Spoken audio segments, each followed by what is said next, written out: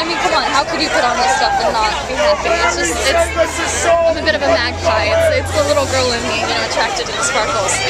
No, I think that there's something, that the old saying, cliches exist for a reason. Yeah. That whole thing with diamonds are a girl's best friend. I mean, so what have you got going on for Thanksgiving and going forward into the holiday season?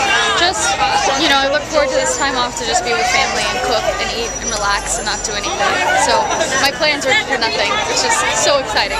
That doesn't happen often. So you work constantly. Yeah. I mean, what's that schedule for you? Do you look for the respite? Do you look forward for the holidays because of that? Yeah, I love it.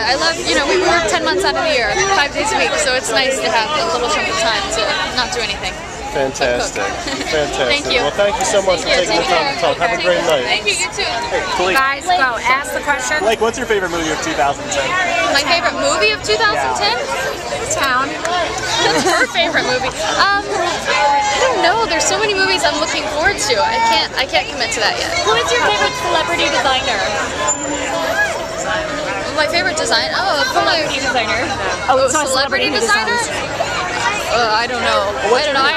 I'm a fan of Karl Lagerfeld. I know he's not a celebrity designer, but he's an Christmas is icon. coming up. Dish to make for Thanksgiving. I know you're a cook. What's your favorite thing to make for Thanksgiving?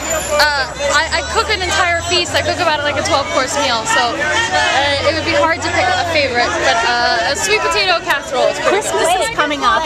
What would you like to give and what would you like to get for you and your family? Some Lorraine Schwartz. Display your love of favorite lantern.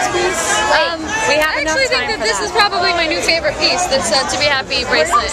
What do you next year? What do you see yourself doing?